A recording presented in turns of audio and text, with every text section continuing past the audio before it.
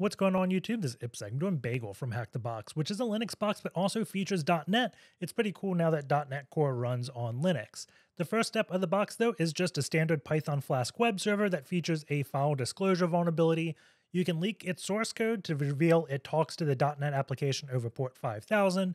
You can also abuse that same file disclosure to brute force PIDs in the /proc directory and see all the running processes of the box, or at least the processes you have access to. And one of those CMD lines that you can see leaks where the DLL for the .NET web server is. So you use the file disclosure, download the DLL, do some light reversing, discover there's a deserialization vulnerability in the .NET web server that leads to you extracting a SSH key. And then the privesc of the box is sudo with .NET. You can use that with FSI. It's called the F# interactive mode. And they can just execute commands right on it as root. So with that being said, let's just jump in. As always, we start off with an nmap, so -sc for default scripts, as v enumerate versions, OA output all formats, put in the nmap directory and call it Bagel, then the IP address of 10.10.11.201. This can take some time to run, so I've already ran it. Looking at the result, we have just 3 ports open. The first one is SSH on port 22, and its banner tells us it's an open SSH server. We also have port 5000 that is open, and based upon these headers, it looks like it is a web server, and we see Microsoft NetCore 2.0. So you may think this is a Windows box, but we can validate that by using the TTL. So if I do a ping 10.10.11.201, we see the TTL is set to 63. The default TTL on Linux is 64, so it decrements by 1, and you get 63, so we know this is Linux. If it was Windows, the default TTL there is 128. Decrement that by 127. So if we saw 127, that would be Windows. 63 would be Linux. It is odd that it is running .NET on Linux, but that is possible nowadays. So we also have port 8000 that is open. It's running workzug, and that's Python 3.10. And looking deeper into this, we can see it is redirecting us to Bagel.htb with page is equal to index.html. So this looks like a textbook file disclosure vulnerability, right? So let's add this to a host file. So sudo vi etc host, then 10.10.11.201. We can do Bagel.htb, and then let's just go there. So Bagel.htb, we can try port 5000 first. And we just get a white page. So let's try port 8000. And we have welcome to the bagel shop. And scrolling down, we can see it just looks like a shop. I don't see any way to order anything. And these bagels, I'm hoping this is like a dozen or two, because $22.50 for a sweet bagel, that is one expensive bagel. So there is a /orders page. If we go there, it looks like it just leaks all their clients. So this would be a vulnerability right off the bat. Because we can see P. Morgan bought 20 chocolate bagels in his address. Like, this is just a horrible online shop. But I don't know exactly what to do with orders. We could probably go buster this and try to find other endpoints. But whenever I see page is equal to something, I always test for file disclosure, right? And I'm saying file disclosure purposefully because it's technically not an LFI unless it actually executes code. The inclusion part of LFI comes from like PHP include statements where it executes code, right? So since this is Python, I'm going to guess it's just going to be file disclosure technically. But most people call it LFI because you include a local file, but semantics, right? So we're in the repeater tab. We can look at this. It's just giving us a not modified. We do have some caching headers. So if I remove these, it tells us, it just gives us the page, right? And then we also get the header, so we could do caching if we want to. But when we're testing, we generally want to get rid of the cache. So the first thing I want to test for is LFI, right? Or file disclosure. And we'll test for both file and file disclosure with directory traversal by putting a bunch of /slashes. And we can see we get the etc passwd file. Now, the very first thing I generally check is like proc self cmdline. And we can see where we're running out of. So we're running out of home developer app app.py. So let's try including this. So we'll do home developer app.py. And we can get the application source. Burp is not showing us the spaces that start on a line. So if we wanted to, we could just copy this and then do curl bagel.htb, paste it in. We need to specify port 8000 and then -o app.py to save it there. So we got the web source. We can also test for like SSH keys. So we can do .ssh, ID RSA. We get file not found. One of the things I always like testing for when we have some type of file disclosure is if it can enumerate a valid directory. We know home developer does exist. We try accessing it, we get file not found. We put something that doesn't exist. I assume this directory doesn't. We get the same thing. So we can't validate if directories exist, unfortunately. We could do like proc self environ and get all the environment variables to see if there's maybe like some type of secret key, but it doesn't look like there is. If for some reason we couldn't access this proc directory, like Python applications are probably going to be named like app.py or server.py. So we could do pages equal to app.py. We don't get it, .. and then we do get it. So two different ways to get it. Obviously, knowing the file name is much quicker. But if you go the long route of enumerating proc self, you will almost always be able to find the Python source code. So let's go take a look at it. So let's open up in Vim and we can look at the source. So the default route, the just /page or index page, it's going to check if page is in request.arguments. If it's not, it's going to send a redirect.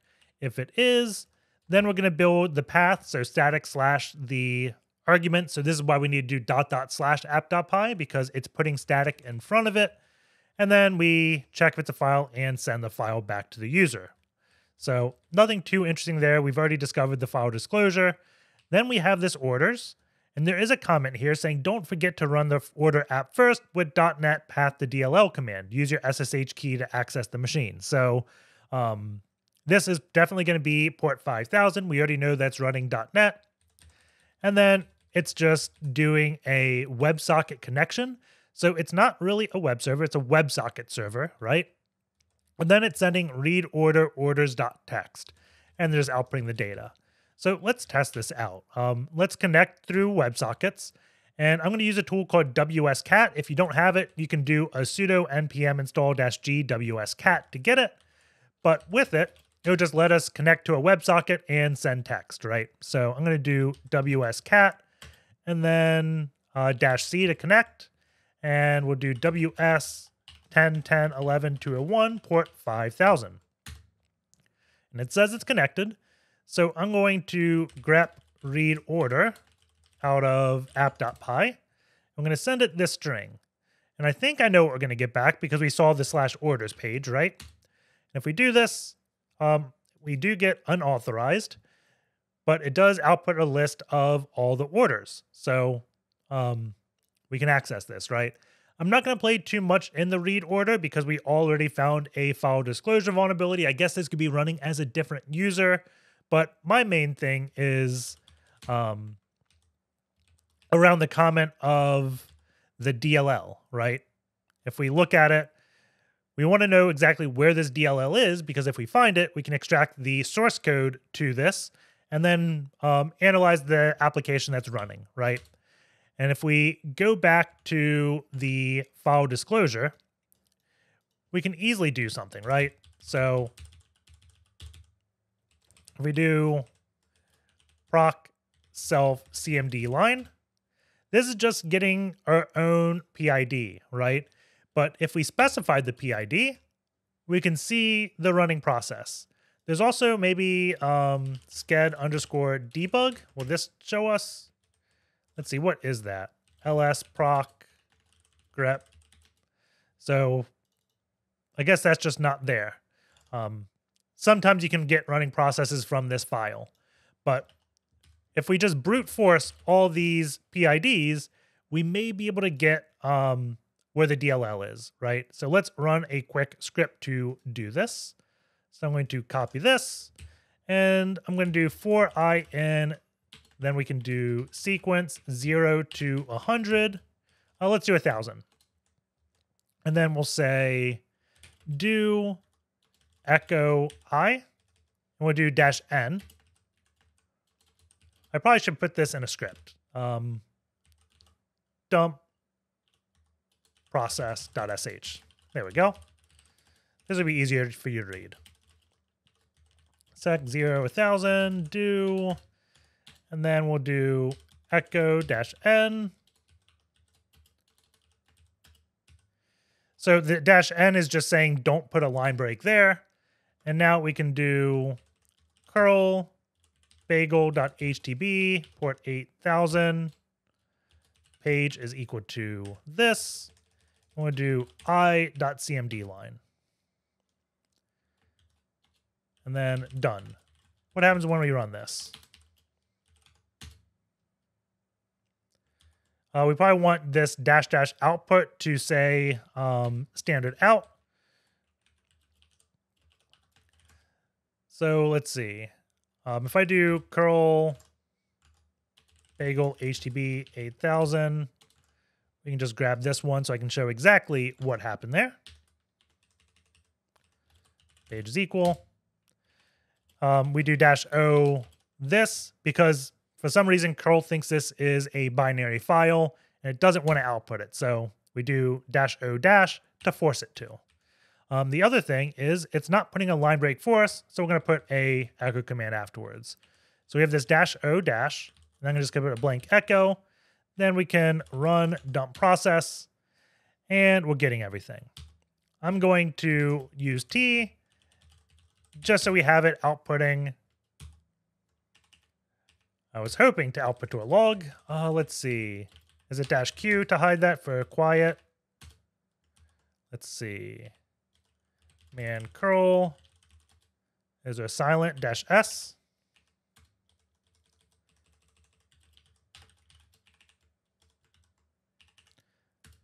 There we go. So it's going to write everything to process.log just so we have a record of it. And I'm going to pause the video and we're going to resume when this is all dumped. So we have an output of the first 1,000 PIDs, and that should be in the file process.log. So I'm just going to grep for anything that has a slash because I don't want to see these file not founds. And also, if we didn't have permission to it, it just displayed nothing, right? So maybe grep -a. There we go. So now we can see a list of everything we want. And we see .NET is running out of opt bagel bin debug net 6.0 bagel.dll. So let's copy this and try to download it, right? So we can curl bagel.htb port 8000 page is equal to bunch of // and then this path. Fix that. We'll call it bagel.dll and we have it. And if we look at it, we can see it's a .NET assembly. So I'm going to copy it over to my Windows box, and we're going to run dnspy against it to decompile it. So over on Windows, open up dnspy. We can do file open, go to desktop, bagel.dll, and we have the source code. Let's see, we want to go expand bagel server. So in the bagel server, we have main. It's going to initialize it and then do an infinite loop, just sleeping for a second. And the whole reason it does this is just so it doesn't peg a processor whenever you want to just wait forever. Just don't do a blank loop. Make sure there's a sleep involved, so that way you don't spike the CPU to 100%. We initialize it, we start it, and then here's message received, and we're going to get a string, and then deserialize it, and then send it back. So let's look at what the deserialization function looks like. And we see it's doing JSON convert.deserialize object, and it's taking the base object, and we got type name handling 4. So we should figure out what this is. So I'm going to grab type name handling so it's on my clipboard, and then I'm going to go up to the top, and we're going to see it's using the NewtonSoft JSON library. So let's ask ChatGPT exactly what this is. So I'm going to say, what is type name handling equals 4 in .NET's NewtonSoft JSON library? And it's going to say 4 refers to value objects. And I want to say the one thing I don't like about using ChatGPT is we always get different things. The last time I asked it, it was said 4 was set to auto. So it's not always going to lead to the correct answer, right? Let's see. I wonder if I just search type name handling and we do it the old-fashioned way of research. Type name handling, NewtonSoft. We probably should take Burp Suite off. Type name handling, NewtonSoft.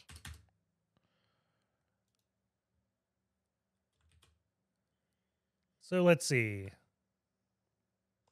Creates an object.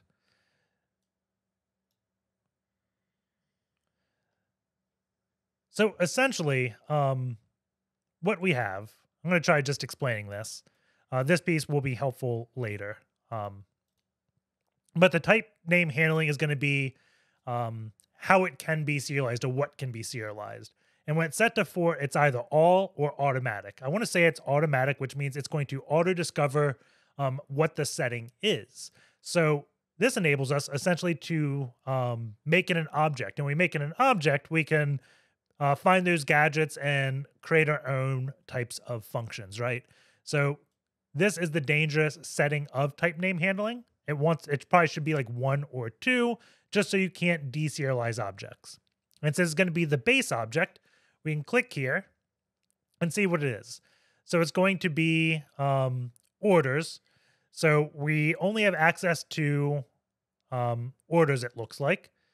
And the object's going to include a user ID, a session, a time, and then in the orders class, we probably have remove order, write order, and read order. And read order is what we did before to get order.txt, right? And this is a string, this is a string, but remove order is an object. So since it's an object, when we deserialize this, we can make it call other things within this application. So if we go over to the file handler, we have read file. So we can make a remove order object become read file and then read any file we want. We also got read content. Let's see. I think there's a set file as well. Write file. So we can also write files to the disk. And by default, it's going to be opt-bagel orders, orders.txt. But again, we're able to change this. There's also a DB class. And in DB, it does leak credentials. So we got dev with this password. If we tried spraying this password, nothing works. The hint in the Python code does say you should attempt to use SSH keys for login, right?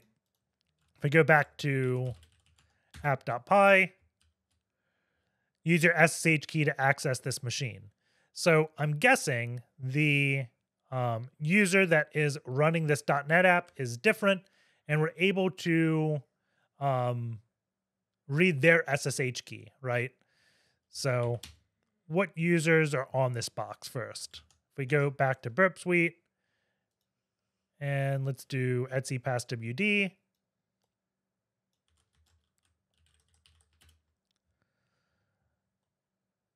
We could try Phil and developer.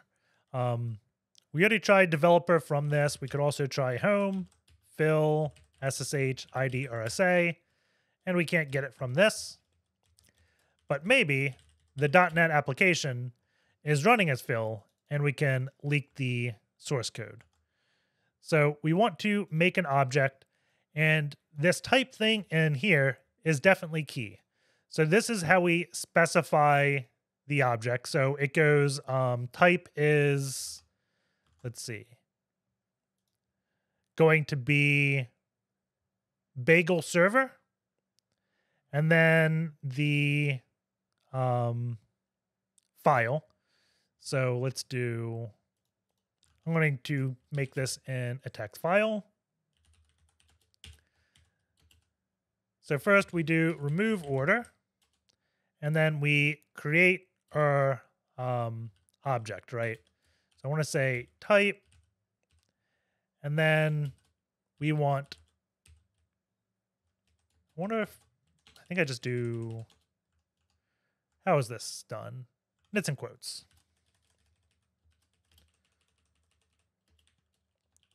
So we do bagel server.file because this is what we want to read. And then this piece is going to be the assembly name. And the assembly name here is going to be bagel. So in our object, we can specify bagel. So the next piece we want is going to be read file. And then we want probably file name. So let's do read file, and then a file name of Etsy past WD, and then close out the JSON object. We can cat it, pipe to JQ to make sure we wrote a valid JSON, and let's just send this over. So let's do wscat again. wscat -c websocket 10.10.14.8, not 10.14.8, 10.10.11.201, port 5000. And I need a period there. Send this, and we get order not found. So let's go back over to the source code, and let's see, read file. It's reading this directory, this file name, and we're right here at read content, and we caught the exception because we said order not found. If we scroll all the way down, we see directory is set to opt bagel orders, and the file name is orders.txt. So let's do directory traversal again, and we'll do 3 ... slashes to get out of opt bagel orders. So we can do ... slash ... slash ... like this. And now we have successfully read this file. So let's now go read SSH keys again. So we can do home, developer, SSH, ID RSA, order not found. The other user was Phil. And we get an SSH key. So let's grab this. And I'm going to do printf, because printf is going to obey these \n, or I thought it would. If we do printf,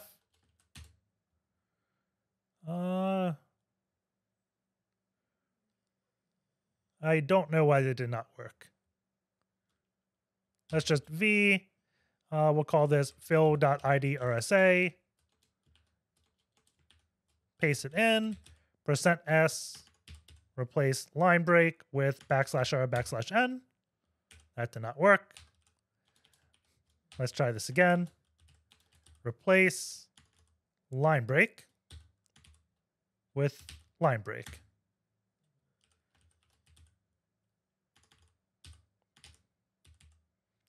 \r. There we go. That looks better. So let's chmod 600, fill idrsa, sh -i, fill idrsa, and fill at 10.10.11.201. Yes. And we get logged into Bagel. And there is user.txt right there. If we go in this .NET directory, nothing really too interesting. we do sudo -l, we need the password for fill. If we go back to the source code, there was this database, right? And we saw user ID dev and a password of this K8, right? So let's grab this, paste it in, and it did not work. So I'm going to Control C, make sure it was on my clipboard correctly. It is. And let's try other users for this password. Etsy passwd. We'll grep everything that ends in sh. There is a developer user. This password was for dev, so maybe this is that user's password, and we can log into developer. And that's where the Python web server is, right? So let's do a sudo -l, and we can see developer is able to run .NET. So we can pretty much run any .NET application. If I do gtfobins, we do a search. Let's look at .NET. We can see there is a sudo. And if we do FSI, System Diagnostic Process Start, bin sh, it looks like it will allow us to run a shell. So I'm going to copy that. We'll do sudo user bin.net, enter, do ls. Let's see. Quit. Control D. There we go. It put this on 2 lines. So let's make sure this goes on 1 line. Put this in a single quote.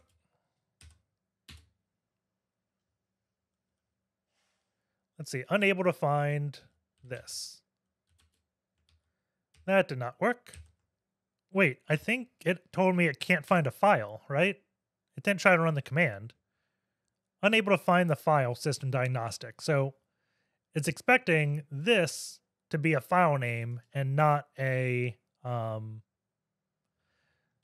command. I bet if I just ran it here in this terminal, which looks like it's running .NET code, there we go. So if I do ID now, we can see we are root. I guess SE Linux is also enabled because we have this context. But if I do cd/root, we can get root.txt. If we go cd bagel, I guess that's the .NET binary. I don't know what bagel is. A Linux executable, elf. So if we exit this, I just want to test this out real quick. I wonder if I put this as a file. So I'm going to v dev shm test.cs, put this. And let's do dev shm test.cs.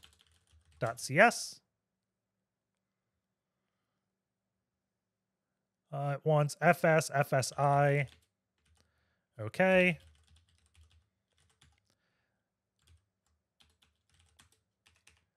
We'll do fsi extension. I'm not exactly sure what this mode is. We know how to abuse it, but we don't know what FSI is. Start F# interactive or execute F# scripts. So we're not doing the typical .NET. This is F#, I guess. And I'm guessing there's some magic bytes that we want for an FSI file. Because if we run this, what'd it say? Unexpected identifier and signature file. Yeah. So we're just in an interactive mode where you can run F# commands. So that's where the thing came from. So hopefully that somewhat makes sense. But that's going to be the video. Hope you guys enjoyed it. Take care, and I will see you all next time.